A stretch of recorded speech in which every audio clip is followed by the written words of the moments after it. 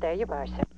Edgar? Yes, Mr. President. You're probably way ahead of me, but may I tell you that in terms of the New York situation,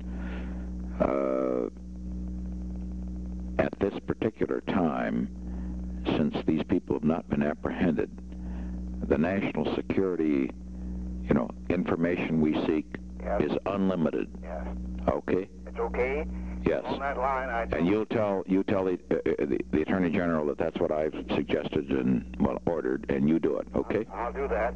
Don't you agree with this? I agree with it thoroughly. By God, let's get these bastards. And the agent in charge of my New York office told me he attended both funerals today. Good. And saw the commissioner and conveyed to the commissioner, as he had previously on to the other high officers there at New York, that the full facilities of the FBI were available. Good. And we'll make them available, and I'll go all out on the intelligence in this thing. Yeah. In the meantime, I've already alerted the president of the National Association of Chiefs of Police Good. to hold himself in readiness for Wednesday or Thursday of next week, Yeah. and to have his officers hold that day open, as they will be called to Good. Washington for some conference. I didn't indicate what it was.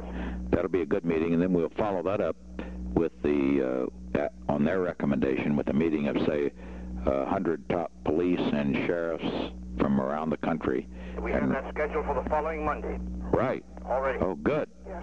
Good. Oh, you have? Oh, yes, indeed. That's great. That's the way to work. Yes. And then we'll get at this, and then I'll come by the academy and give them a little pop, and we'll... Fine. Okay. Fine. Fine. But let's get these guys. By God, it just sickens me to see people shooting policemen in the back. It does. Doesn't it you? I mean, of course it does you, but it does me as just an ordinary citizen. When you stop to think of this thing in New York, where one man, as I said today, was shot 6 times in the back of the head, and another man 12 times in the back of the head. Oh, my God. Now, that was not, it wasn't... That's sadism. That was sadism. That's just what it was. That's right. And the New York Times will probably write an editorial pointing out that the guy that shot him was raised in a bad neighborhood. Yes, it'll be poverty. Yes. That's right. The slums of New York. That's right. Contributed to it. That's right. Housing and all that sort of thing.